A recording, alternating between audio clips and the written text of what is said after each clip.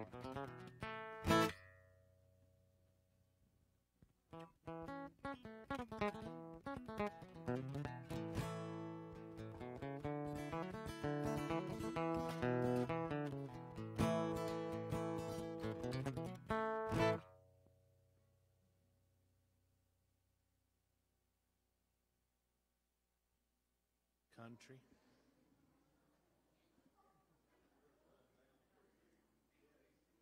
Y'all like country?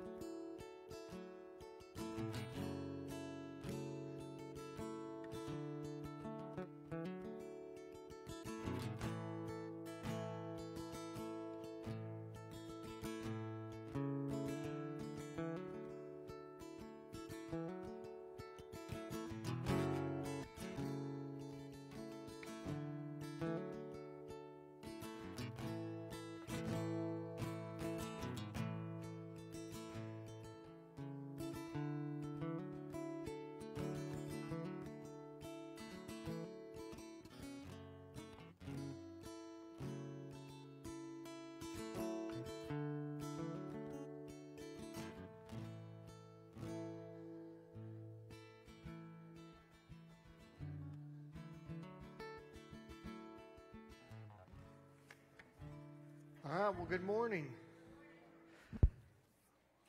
I just want you to see you are in for a treat. We have a whole page worth of announcements this morning. Oh, great. We're not done yet. Well, it's good to have everybody here with us today. Glad you could join us on this warm, bright, sunny day. Just a few things before we jump into worship to let you know about. First thing, I just want to say a big thank you to everybody who came out yesterday and helped us out at the woods. If you don't know who we are, you'll notice the ones that are walking around going, oh, and our arms are heavy, and we got to spread a lot of new mulch and dug out some old mulch and trimmed up a bunch of hedges and all kinds of good stuff. But thank you for coming out. This isn't the last time that we will head out there. There's a whole list of things that we are hoping to accomplish out there. But we did get to see Miss Francis yesterday. She said to tell everybody hello. And I told her that, we'd save her a seat because she said she wants to get back here soon. So anyway, but thank you for everybody who helped yesterday.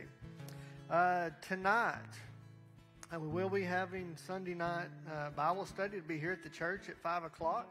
And so people have asked me, where are we going to be? Well, that really depends on you. If we have this group show up, we'll be in here. If we don't, then we will probably be down in the classroom. But anyway, tonight at 5 o'clock, be here for a time of Bible study as we enjoy that together. And there will be a place for children outside while we do Bible study. No, I'm joking. The next thing for us is immediately following church this morning is our regular monthly business meeting.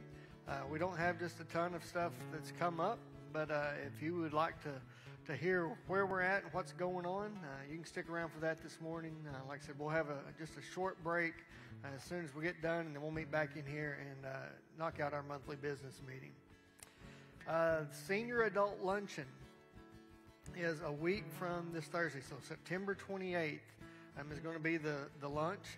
It'll be here at noon, so if you are available that day and would like to come, it's a potluck, so just bring your favorite dish, and we'll go from there. The only other thing that I have, or actually they go in conjunction with one another, our one-day mission project that we've been talking about for weeks and weeks now is fast approaching. We are less than a month away from one day, and on that day there are going to be Baptists from all over the state descend on Monticello as we tackle these different mission projects. They told us in our meeting the other night there are over 130 different mission sites that will take place here in Southeast Arkansas on that one day. And so be praying that, God is already going out ahead of us, and the people that we're going to meet, that hearts are open, and that as the gospel is presented, they respond.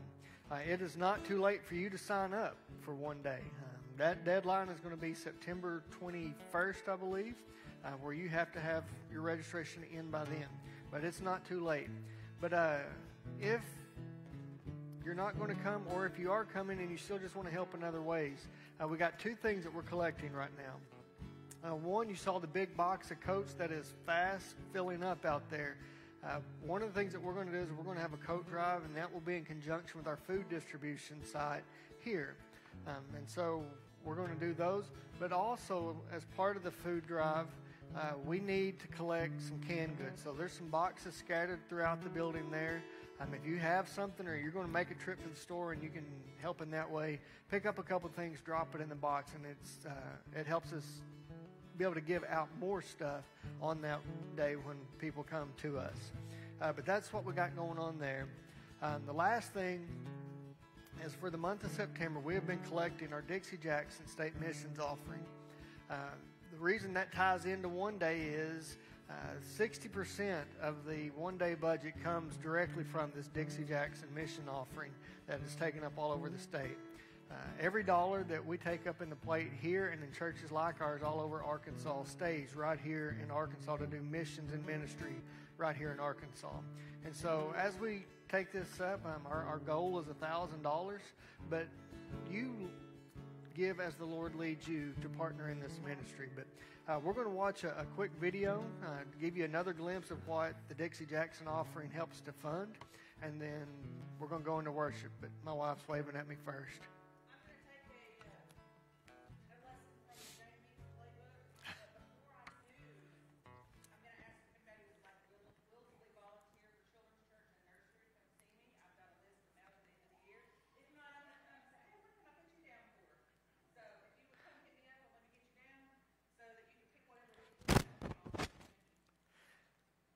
Well, that's not quite the Jane Meeks playbook, because if you remember Miss Jane in the 24 hours of prayer, there were sometimes she'd just tell you, "I'll put you down for whatever time." But we do have a children's church sign-up list going around, so if you would be willing to take a Sunday or two, let us know and we'll put you down on that. All right, well, let's watch our video and then we'll jump into worship.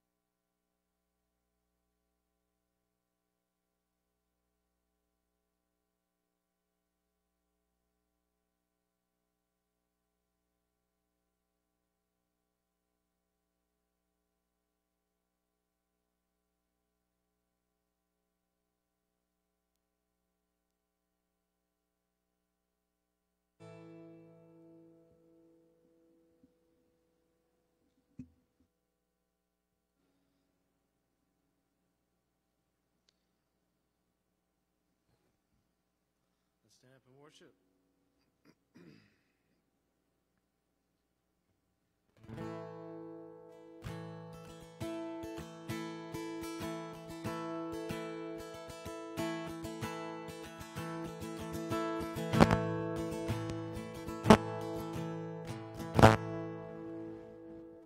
Sorry.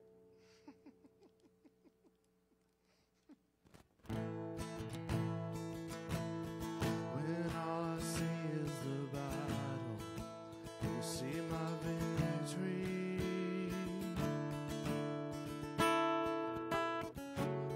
When all I see is a mountain, you see a mountain move. And as I walk through the shadow, your love surrounds me.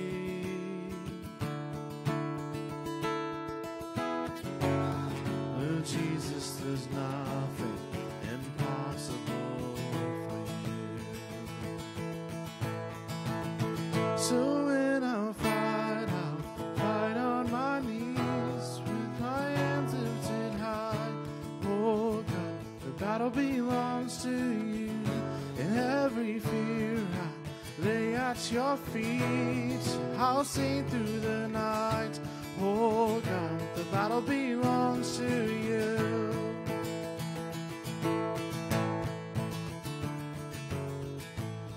And if you are for me, who can be against me?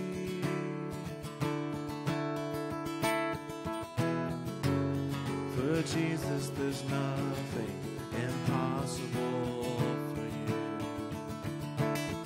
When all I see are the ashes, you see the beauty.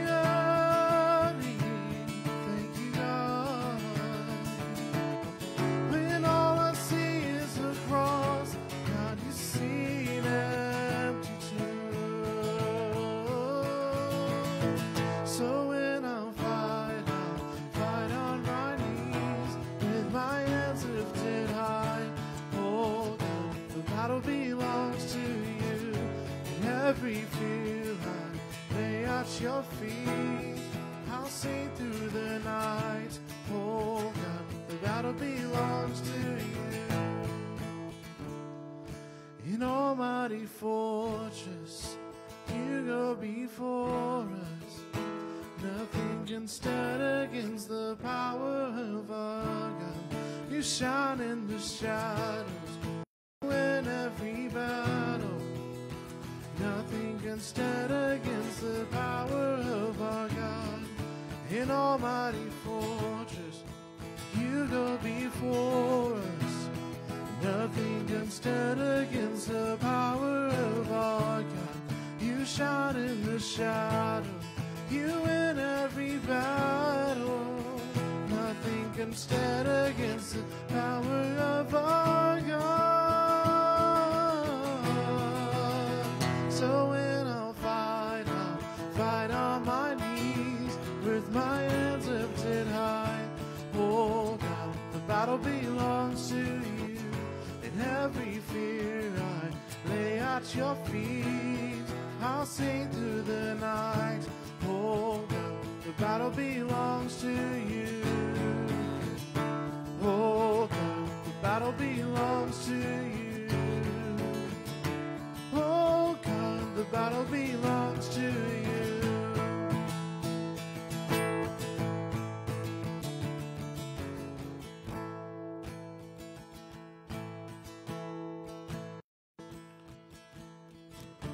You were the Word at the beginning, one with God the Lord Most High. Hidden glory in creation, now revealed in you are Christ. What a beautiful name it is. What a beautiful name it is.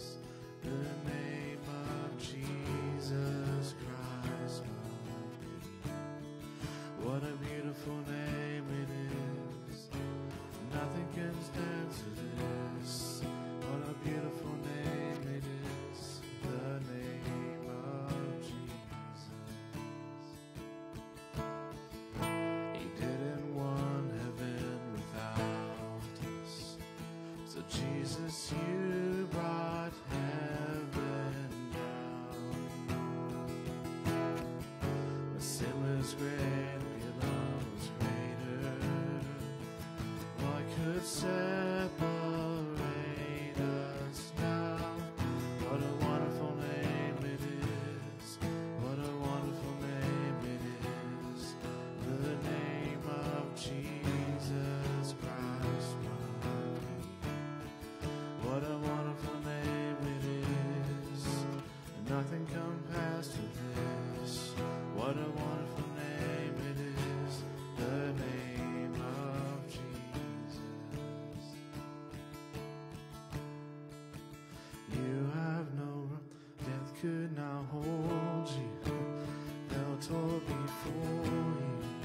You silenced the boast of sin and grave. The heavens are roaring the praise of your glory, for you are raised to life again. You have no rival, you have no equal, now and forever, God, you reign. Yours is the kingdom, yours is the glory, yours is the name above all names. What a powerful name it is. What a powerful name it is. The name of Jesus Christ, my King. What a powerful name it is. Nothing compared against. What a powerful name it is. The name of Jesus. What a powerful name it is. The name of Jesus.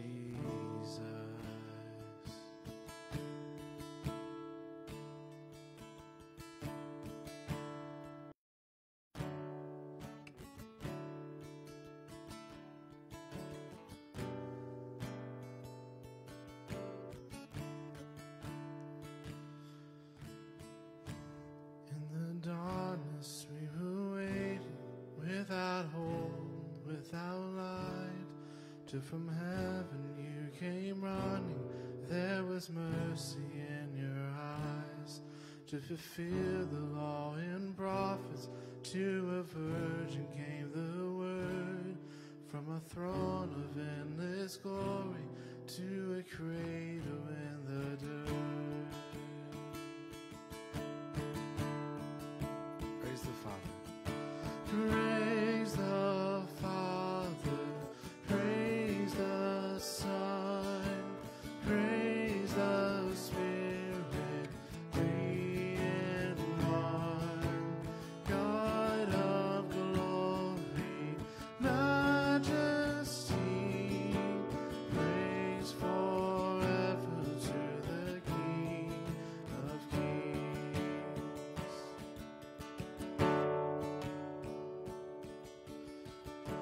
Do you feel the kingdom coming, and to reconcile the lost, to claim of all who come, how despise the cross, for even in your suffering, you've all through the other side, knowing this was our salvation, Jesus for our sake you died.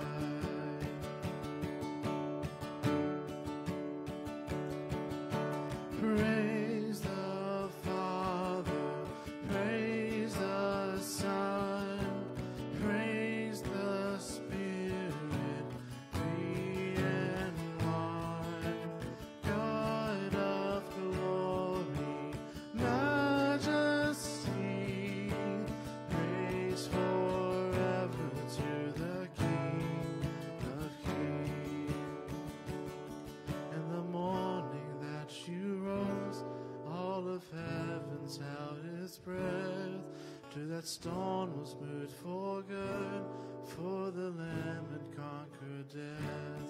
And the dead rose from their tombs, and the angels stood in awe. For the souls of all who come to the Father are restored. And the church where Christ was born, and the Spirit in the flesh,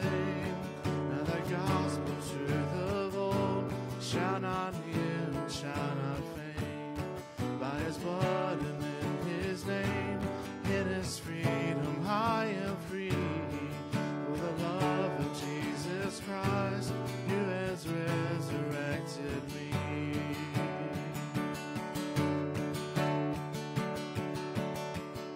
Praise the Father, praise the Son, praise the Spirit, three in one.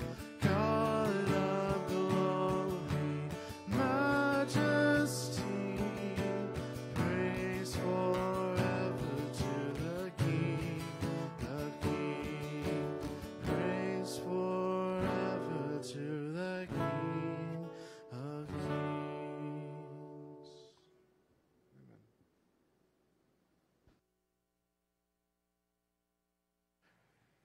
Let's pray.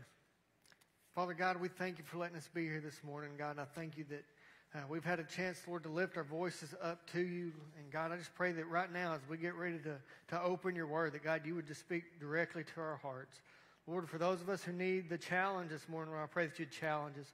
Lord, for those of us who need to be encouraged through your word, I pray that you would encourage us. But God, whatever it is we need, we pray that we would find it in your word this morning. So God, just have your will and your way in each and every one of us. Lord, we love you, and we come to you in Jesus' name. Amen. Well, all right. Well, if you got a Bible with you, we're going to be in Acts chapter 2 today.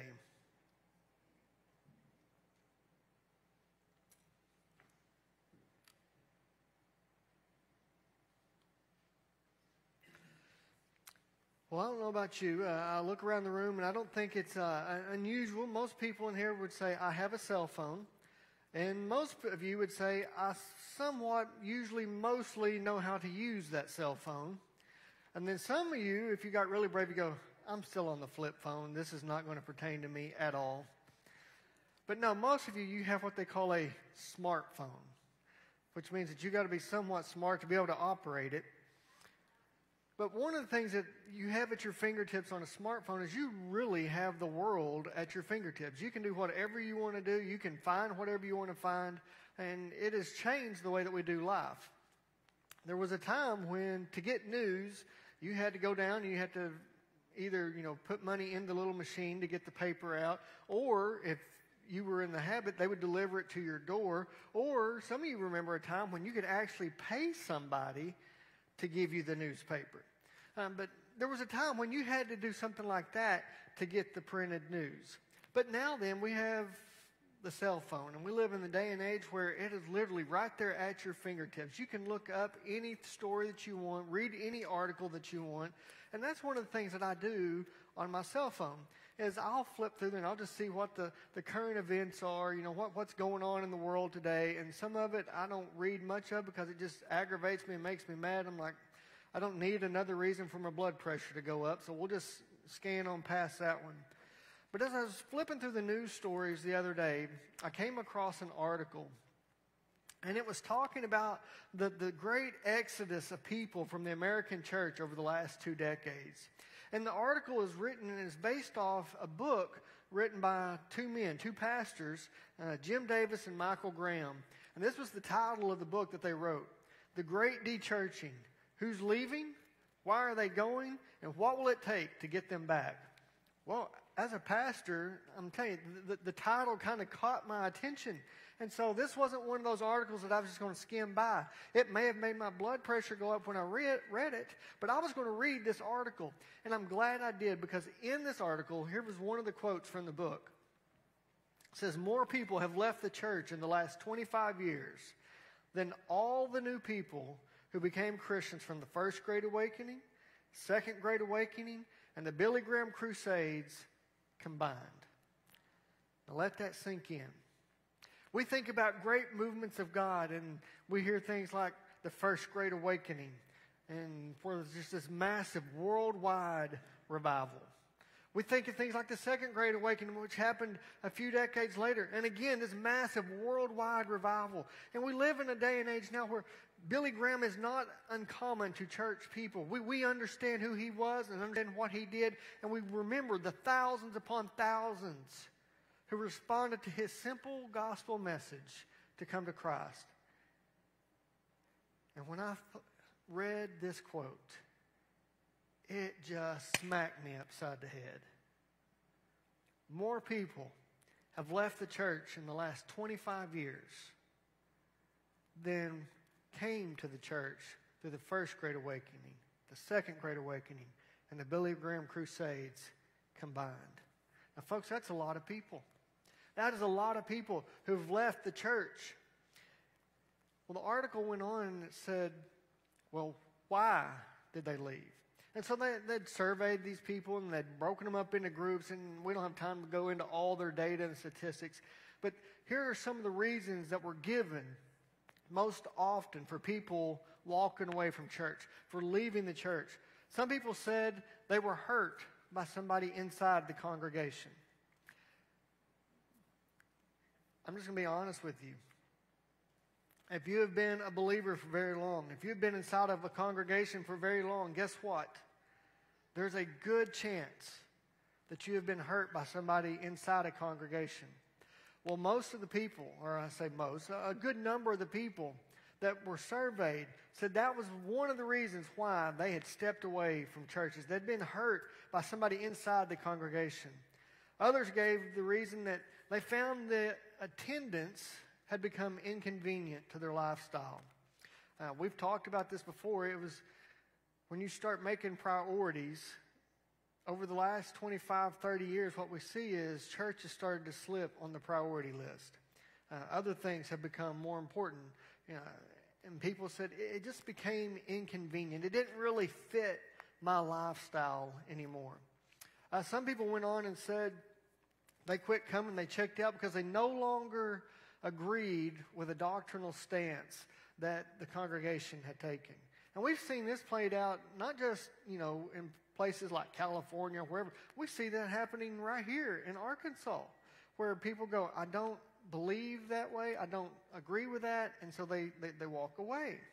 But that was one of the reasons given. Now another one, and this one was just much more blunt. More people than I care to admit in the study said they walked away. They were no longer involved because they just simply no longer saw a benefit in attending. Now, we could go on and on about the benefits, but it also displays an attitude that we see pretty prevalent. This consumer attitude of what can I get out of it? And when they no longer saw that they were getting anything or that there was something that they could take home, they said, I'm going to walk away. Most of the time when I read these articles on my phone, it's easy for me to just to go on past them and go on about my day. This one lingered. This one stuck with me. And it just gnawed at me. And partly because I am a pastor, and partly because I know I've seen people out of my own congregations walk away for whatever reason, never to be seen again. And it just gnawed at me. And I kept thinking, I see the reasons why you say you left. But what can we take from this? As I read the article, and I reread the article, and I thought about the article, it hit me that the reason that so many people have left church is because they have a fundamentally flawed idea of what the church ought to be. They have a wrong idea, a flawed idea of what the church ought to be. And so, over the next few weeks, we're going to try and answer that question. What is church? And if we can answer the question of what church is, then my prayer is that hopefully we'll be able to understand what our place is in it. But before we do that, I want to tell you some things that church is not. Okay? Church is not a place that we go to. It's not a destination that we, put in our maps and we drive to or whatever. Church is not a place that we go. Church is also not an event that we attend, as if we're just scheduling it like we do a concert or a ball game or whatever. Church is not an event that we attend. Church is also not a social club that we belong to, where if you're here, you get all the rights and privileges and you get to... That church is not a social club. But I bet if you went and you asked the people who were surveyed for the article, for the book, many of them would have thought this one of those, if not all three of those, applied to what church is. But it's not. So like I said, for the next few weeks, we're going to seek to answer, what is church? And we're going to go to the only place that I know to go to, Scripture. What does Scripture teach us about the church, big C? What does he tell us about the church? And what's my place in it? Well, we're going to have a working definition that we're going to work off over the next few weeks. And this is what it is. What is church? The church is a body of believers set apart and ordained by God to impact the world by bearing witness to his love and the truth of his word. Let's look at it again. The church is a body of believers set apart and ordained by God to impact the world by bearing witness to the depth of his love and the truth of his word. Now, that's not really that great or profound of a definition, is it? There's nothing there that you go, oh, that's new information to me. We understand this. We realize this, and we will say that we acknowledge it and believe this. Well, if we believe that the church is all of those things that we just said, then it ought to impact us and tell us what our place is in it. So this morning we're going to look at the first part of that definition. It says the church is what? A body of believers. Now we're going to, over the weeks, kind of dissect this definition and take it little by little. But this morning we're going to start by looking at that very first part. The church is a body of believers. So folks, I want you to hear me for a second. The church is made up of a group of born-again believers. In other words, to be born again, what must happen? There has got to come a point in time where you have put your faith and your trust in Jesus Christ if you want to be a part of the church. The church is a group of believers that has yielded to the lordship of Jesus and unapologetically lifts him up as our Savior and our Redeemer. Now, many of you know people who have been part of a church roll, had their name on the church roll. You know, granddad was a deacon or a former pastor or whatever. They've been to church their whole lives. But here's the thing. If you cannot, in good conscience, honestly look yourself in the mirror and say, I'm a born-again believer. I've submitted myself to the lordship of Christ, and I unapologetically claim him as my Savior and my Redeemer. Guess what? You are not part of the church. The church that God has set apart and ordained to change the world. If you can't say that, you're not part of this body of believers. But sadly, we've seen that a lot, haven't we? Throughout the ages, many people have deceived themselves due to religious involvement. Oh, they had their seat, they had their pew, they could do all the right things. They were comfortable around religious people. They could speak the language. They could even keep up the routine. But they could not look themselves in the mirror and say, yes, that's me. And as good of a church member as they might have been, they weren't part of the church.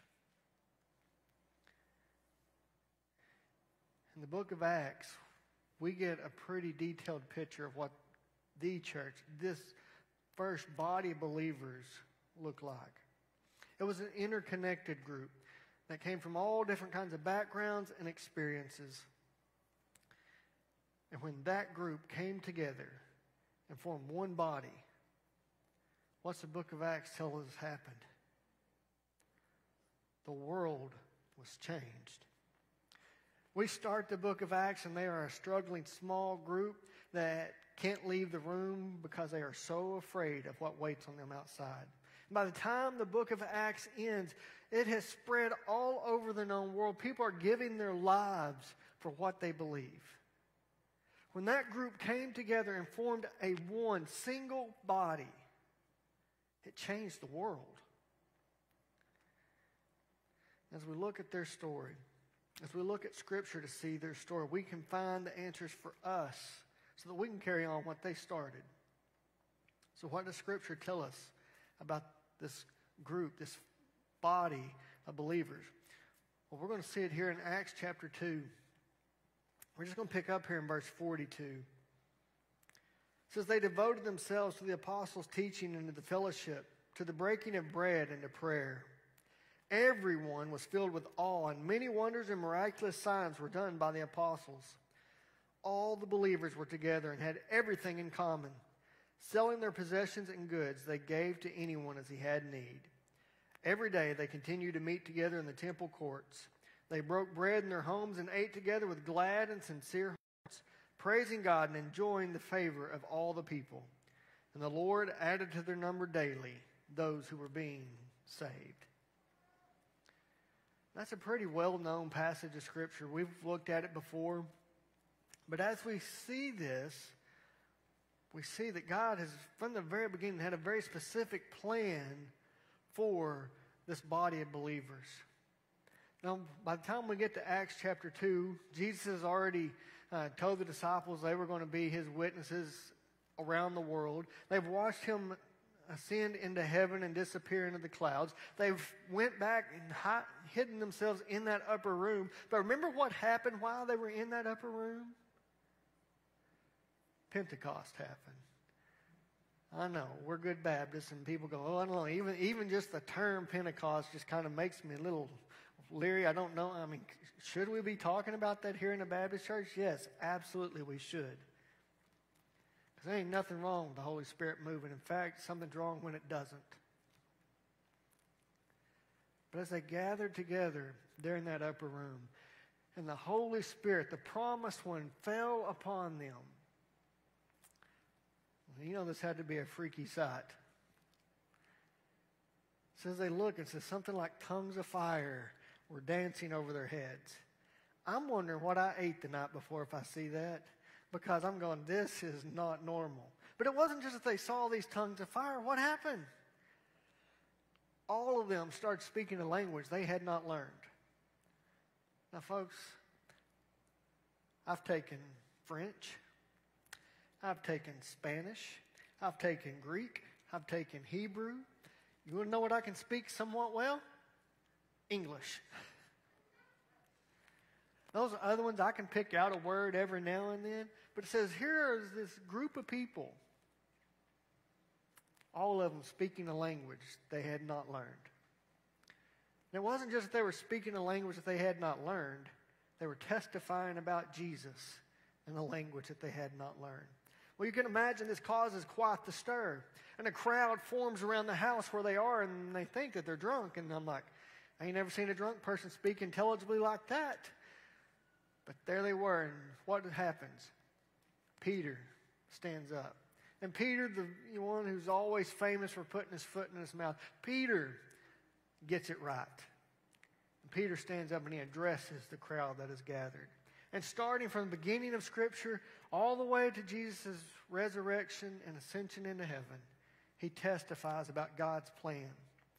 And as people hear this in their own languages, the miraculous happens. It says around 3,000 people accepted the message that day. Around 3,000 people became a born-again believer that day. They said, yes, Jesus is my Lord. Yes, Jesus is my Savior, my Redeemer. He is the source of my hope and my faith and my trust. And the church changed. They went from this small, huddled, fearful group to literally, over the course of one sermon, grew into this multitude of people. Now what? What was God going to do through them? What was the plan? Well, we see that God had an unmistakable plan even from the very beginning. And it was going to be in this devotion that they had to Him and to each other that was going to set the church apart.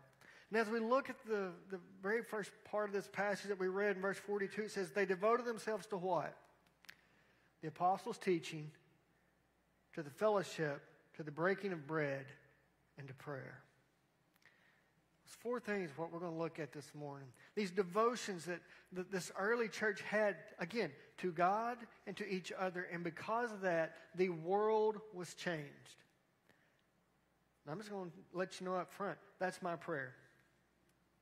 Is that we, as a body of believers, say we're going to devote ourselves to these same things. And we're praying that as we do, that God, you will do the same thing through us that you did through them. You will change the world. So what was that recipe? Well, it tells us that they were devoted to learning together. In our passage it says they devoted themselves to the apostles' teaching. Well, there's a couple of things I want you to take out of this. I mean, it's a very short phrase here, but there's a couple of things that we can glean from this. It says they devoted themselves to the apostles' teaching. Where were the apostles? They were gathered together in one place. They haven't been scattered yet. They weren't all out doing their own thing. They weren't making house calls. They were there together. So if this body of believers was going to devote themselves to the apostles' teaching, what had to happen? They had to come make a commitment to worship together. Now, folks, I know the last few years have been really crazy in our world. Things that we've never seen before, and honestly, I'm praying we never see again. Unprecedented things where you go, what happened and how did we get here? And it seemed like it happened just like that, didn't it? I remember when COVID hit, we had regular Sunday morning services, had regular Sunday night services. That Monday night, I had a pastor's meeting. And they talked about how it was on the horizon, things were coming. And folks, literally by the next Sunday, we'd called off church. That quick. Now, little did we know at that time what COVID was going to unfold to be or how bad it was going to happen as a result of it. All we knew is that we were going to try and make the best out of a bad situation. But we can look around and we see that there's still many that we don't see. That we did. Once upon a time we did. But they've walked away from church for whatever reason. Now, folks, I want you to understand me. I am beyond grateful that we have resources available to us that can help us to stay connected when life gets in the way. Because there's things that happen, aren't there? We can have a death of a loved one. We can have, something, dadgum, I woke up this morning, my house was flooded, the hot water tank had busted, and we're just having to deal with it. I get that. And I'm beyond grateful that we have ways that we can stay connected like that in the short term. But we can never forget what Scripture tells us. In Hebrews chapter 10, verse 25, what does it tell us? Don't forsake the assembling of yourselves together. Why? Is it just so that we can say that we were here, we can mark our attendance records and pat ourselves on the back because we filled our pew that day? No, that is not the pattern we see in Scripture at all. The reason that Paul urged them to be together, the reason that we see here the pattern set by God from the very beginning is that they engage in corporate worship is because there is something that happens when we're here together as a body of believers. We've got things where we can stay connected to each other in the short term. But it's not a recipe for long-term success. There's something that happens when we're gathered together. Now hear me. There ain't nothing about this building that makes that magical. It's the people gathered together that makes it what God designed it to be. And when we look at this and we see that they were devoted to learning together, that they were devoted to the apostles' teaching, what we see is that they made a commitment to come together for worship corporately. I understand that we worship individually as well. And I hope you do. I hope you spend time in the Word by yourself. I hope you spend time worshiping on your own. But there's just something special that happens when we share that with each other. And it was part of God's design from the very beginning here. So when we see that they devoted themselves to the apostles' teaching, that was part of how they were devoted to learning together. But here's the second part of that. What were they learning from the apostles? It says they devoted themselves to the apostles' teaching. So, as the apostles expounded on Scripture, as the apostles shared their testimonies, their witness of who Jesus was and all that he had taught them, this is what they poured out into the congregation that had gathered there with them. And the circle just kept on going. You see, it wasn't just that they gathered together. They made learning the truth a priority. See, sadly today we have places all over. They'll gather together. They'll draw a crowd. They're good at being around each other. But I don't know that we would call it the apostles' teaching. You might get some feel-good motivational speech. You might get a shot in the arm that tells you you're good enough just the way you are and don't let anybody tell you differently. But you won't get a lick of Scripture. That wasn't God's model. The model was to gather themselves together and to dig into the truth of God's Word and what He was going to teach you through it. And folks, if we want to be what the church is designed to be, we ought to follow the same model. It's not just that we're gathering together as a body, but we're digging into the truth together and letting it speak to us individually and corporately. Scripture is the basis for all that we do. And if there ever comes a time when it is not, we're in trouble. Because we have ceased to be the church that Christ designed. We see here that these early believers, this early body believers of the church, they devoted themselves to learning together. But we go on, and what else do we see? We see that they devoted themselves to doing life together. It says they devoted themselves to the apostles' teaching and to what? Fellowship. Now, the Greek for that is koinonia. And koinonia, people can say, oh, it's friendship, it's, togetherness. It is so much deeper than that. Koinonia means this close, active, thriving relationship where you are involved in something together. You are locked arms, shoulder to shoulder, going through this. And when we see that, that's what this group of believers was devoted to. This kind of fellowship, this kind of doing life together. Now here's the thing. We just talked about how they were devoted to learning together and how part of that meant they were devoted to corporate worship. Folks, doing life together is the same principle. You cannot do life together from a distance. You can't. Oh, but preacher, I can text or I can call.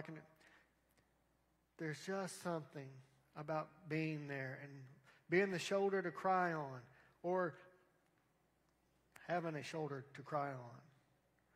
It's just something about being there for each other. That's the emphasis. That is the picture we get when we see koinonia. This close, interconnected, tight-knit relationship with one another.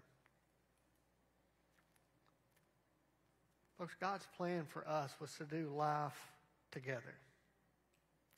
I want you to just let your mind wander for a minute. Think about what that ought to look like.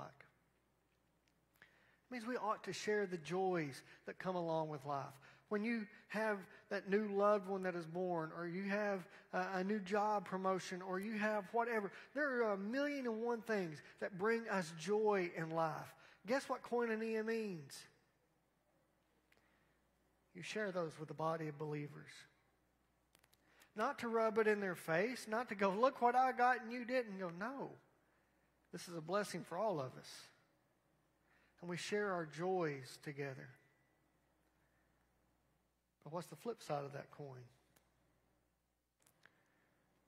Koinonia also means we share our burdens together.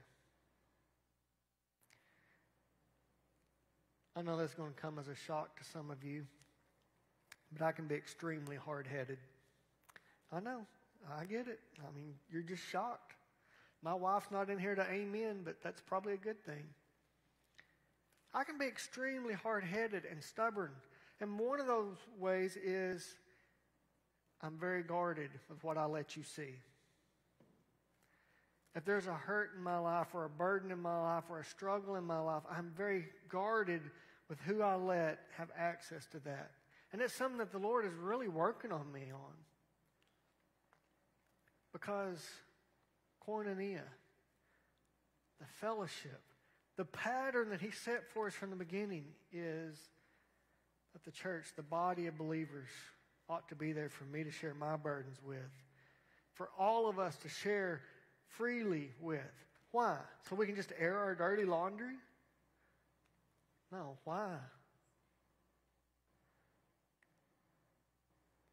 Because if we're really honest, we'll say, there's times where life gets too much for me. Life gets too heavy for me to do it by myself. And we're going to talk about this some tonight. One of the most misquoted, taken out of context verses in the Bible. I always hear people say this. Oh, God will never put more on you than you can handle. Negative. That is not what it says. It says, I will never be tempted beyond what I can handle. But I will absolutely face more than I can handle on my own.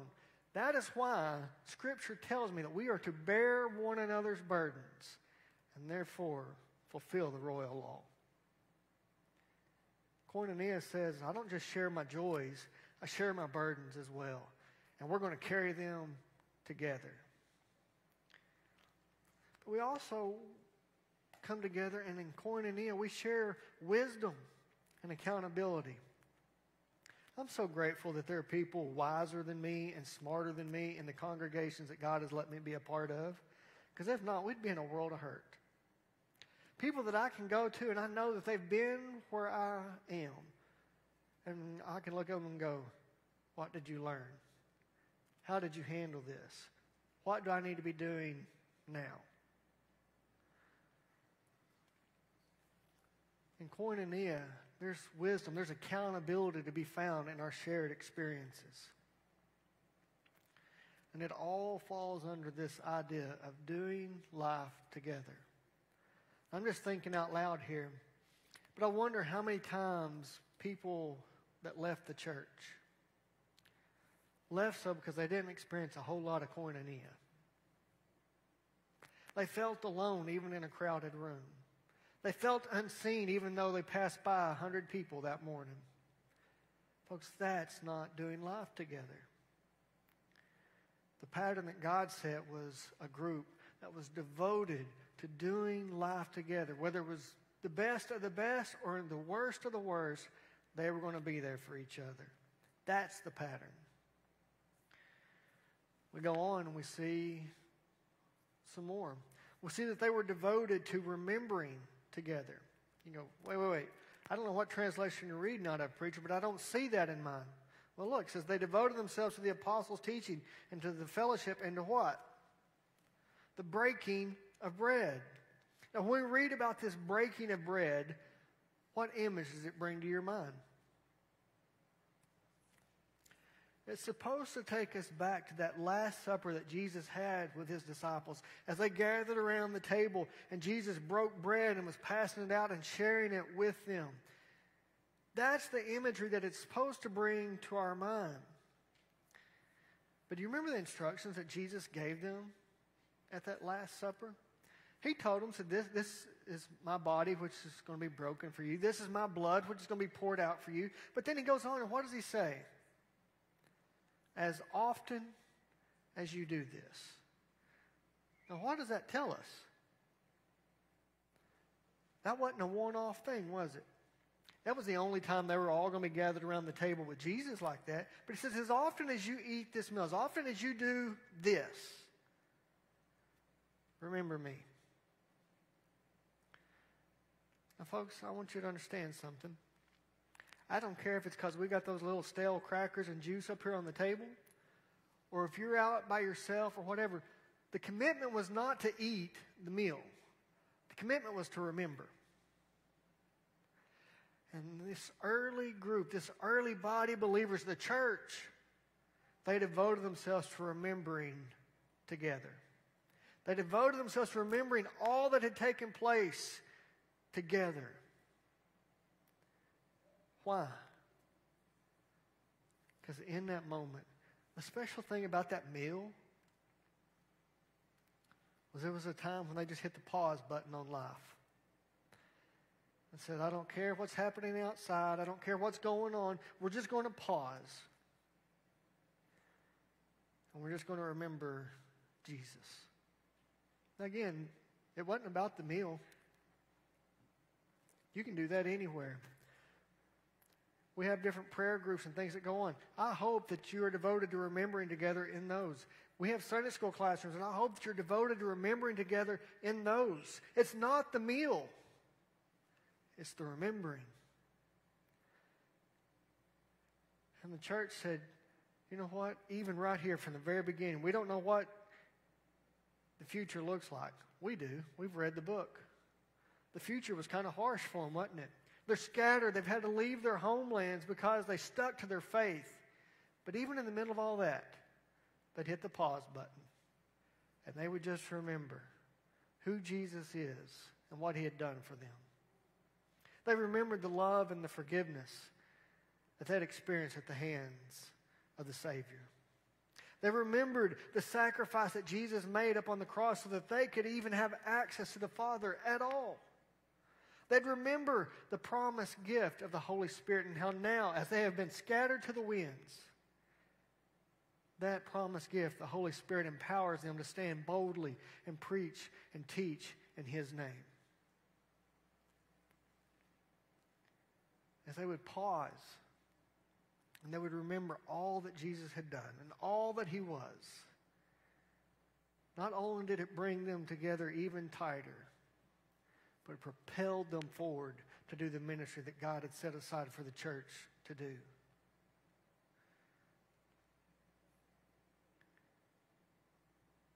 Again, we go back to the list of why people might have left. And I wonder if they saw that same kind of devotion to remembering. Even when it came to taking the Lord's Supper, I wonder if it was something that people saw the purpose in it, or if it was just something we do because it was the first Sunday of the quarter. Was it just some stale crackers and some juice, or were we remembering? The pattern that was set for us was that we devote ourselves to remembering our Savior and what he did for us. And the list closes out. It says they devoted themselves to the apostles' teaching, to the fellowship, the breaking of bread, and to prayer. And we see that the early church devoted themselves to praying together. I know what you're thinking. Preacher, isn't that one kind of a no-brainer? I mean, here we are at church. Prayer kind of goes with it. I mean, we're really good at knowing when to pray, how to pray, what to say when we have these public prayers. I've told some of you this story before, and Kev, if you're watching, I'm sorry, I'm about to tell on you. My brother, when we were in youth group, he was almost 3 years younger than me. And so I was junior, senior, Kev was in junior high. But the youth minister that we had at the time thought it would be a really good idea to get some of the youth boys to help take the offering. I didn't think it's a bad idea then. I still don't think it's a bad idea now. But here was the thing. You had 3 teenage boys up here. One of them had to pray. My brother figured out a system. He had 3 prayers scripted. And so if he was one of them taking the offering, I would look at him and go, what is it tonight? And he goes, I think tonight's an A night. And some nights would be B, and some nights would be C. And it would but he had 3 prayers scripted. And sadly, for a lot of us, that is what we make of prayer, even here inside of a body of believers. We make it into a God is great, God is good type prayer. Or now I lay me down to sleep. We've made prayer into something that is just rote and routine and just something we do from memory. When really prayer was us communing with our Heavenly Father, talking to the God of the universe, communicating with Him and letting Him speak to us. And what we see in the early church is they were devoted to praying. Not like we pray a lot of times, but they really prayed. As I read through some of the prayers here in the book of Acts, here's some things that I see. They prayed with desperation. They prayed like their lives depended on it, because often they did. They poured out their hearts to God as if He was the only one who could do anything about it, because He was. And I wonder, when was the last time we prayed with that kind of desperation? You keep reading through the prayers and you see that they prayed with a power that shook buildings. Literally, physically shook buildings. You flip over just a couple chapters in Acts chapter 4, the believers are all together and they're praying. And they're praying that God would empower them to speak boldly, even in the face of persecution. It says the place where they were shook. Oh, preacher, that's just one time. Nope. Paul and Silas are in prison, chained together. The church is praying for them. And what happens? The building is shook. The chains fall off. Folks, they pray with a power that we are afraid of. They prayed with a power that was put in there by the Holy Spirit, and we are afraid of it. You go, I don't know if that's true, preacher. When was the last time you prayed something powerful? Or when was the last time that you didn't? Because you're afraid God just might answer it. They prayed with a desperation. They prayed with power. And here is maybe the biggest thing that sets them apart from us. They prayed expectingly. There was none of this, okay, I'm going to pray. Maybe He'll answer me, maybe He won't. No. They prayed, they approached the throne of God with confidence, expecting Him to answer. Why? Because they were approaching Him, asking for His will to be done. They were wanting to line themselves up with Him. And when that's the case, guess what? God is more than happy to answer your prayer. As we read through the book of Acts, we see this is how they prayed. And they devoted themselves to this kind of prayer. Not just individually, but together. Whenever they would get together, whenever the body would assemble, it was marked by this type of desperate, powerful prayer as they expected God to move in their midst. And I read that and I go, oh Lord, when was the last time that marked us? When was the last time that is how we operated? But that was the plan. That was the model for the church from the very beginning, that it would be devoted to praying together. As we look at Acts chapter 2 here and we get our first glimpses of the early church, we see that they truly were a body in every sense of the word. Yes, they'd come from different parts and different places, different experiences, but they came together to form a unit, one group that was devoted to God and each other. And here's the thing. God used that recipe to change the world. When there became a group that became one body that was devoted to Him and to each other, God says, that's the plan. That's what I'm going to use. Folks, here's the thing. The plan has not changed. He wants to do that very same thing through the church today. As we devote ourselves to Him and to each other, God says, you have not yet scratched the surface of what you can do or who you can be. That's the plan. So this morning, as we get ready to go into this time of response, first I want to ask you this. We said that the church is a body of believers. Has there come a point where you unapologetically said, Jesus is my Savior, He is my Lord, and He is my hope for eternity? If not, I don't care how long your name has been on the church roll. I don't care how often you have sat in a pew and can sing all the songs. If there's not been that point, you're not part of the church. But that can change today. So look around the room, though. I know that many of us can go back to a point in time where we settled that. Where, yes, I remember when I gave Jesus my life and told Him He can do with it whatever He wants. So for those of us who have that as our testimony, here's my question for you. Are you devoted to the same things that the early church was? Are you devoted to the apostles' teaching? Are you devoted to the fellowship? Are you devoted to the breaking of bread and to prayer? If not, today's a really good day to start. God has a plan for the church. We are the plan. There is no plan B. We'll talk some more about that next week. We are the plan that He has set in motion to reach the world. But it's going to take us following the model. Let's pray.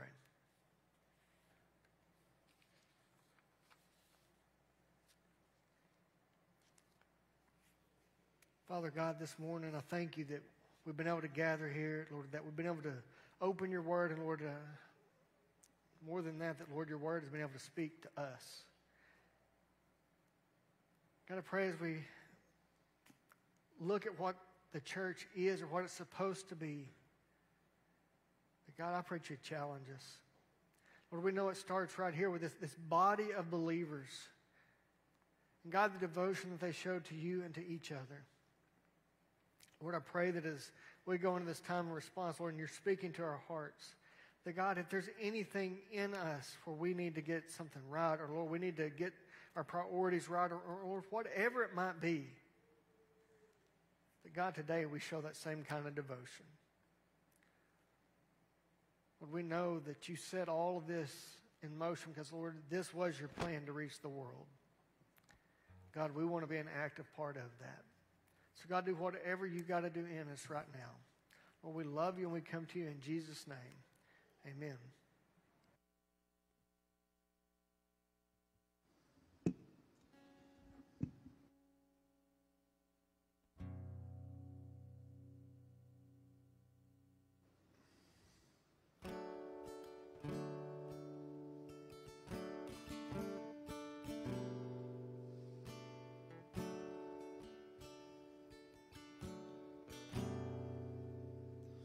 How great the chasm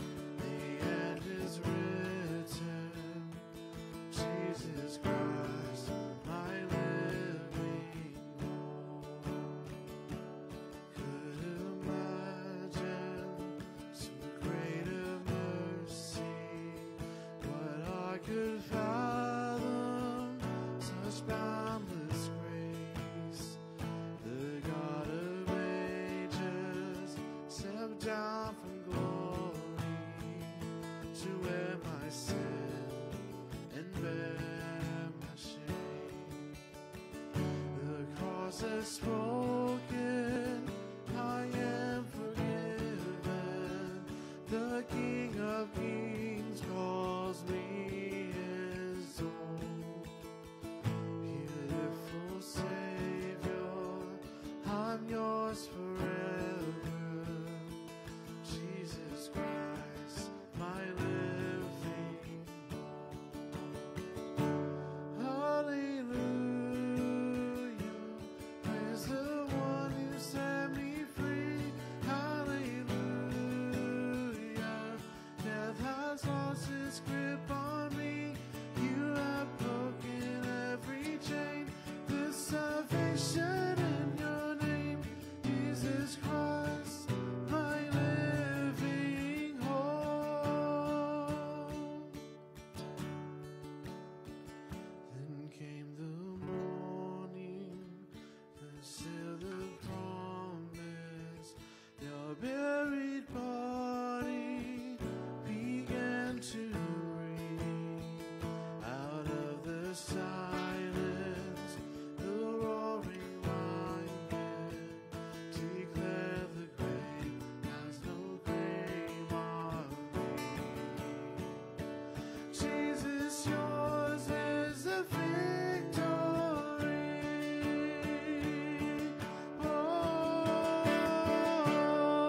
hallelujah. Praise the one who set me free. Hallelujah. Death has lost its grip on me. You have broken every chain. The salvation in your name, Jesus Christ, my living home. Jesus Christ, my living home. Oh God, you are my living home. And if He is your living hope, that means you are a part of this body of believers. You are part of the church. And that is a high calling and a privilege. Because like I said, this is the plan that God has put together to reach the world around us. And so my prayer is we go through the rest of this study, as we reflect on this morning of what it means to be the church. And we would show the same devotion that they did. And then it would manifest itself in all that we do. And that God would use us to reach the world around us. And we would be able to say that more people are going to go to heaven and less people are going to go to hell because of what we, the church, have done. Well, thank you for being here this morning. Don't forget, we're going to take just a short break when we're done here, and then we'll meet back in here for our regular business meeting. And then tonight we'll be here at 5 o'clock. So anyway, David Kelly, will you pray for us this morning?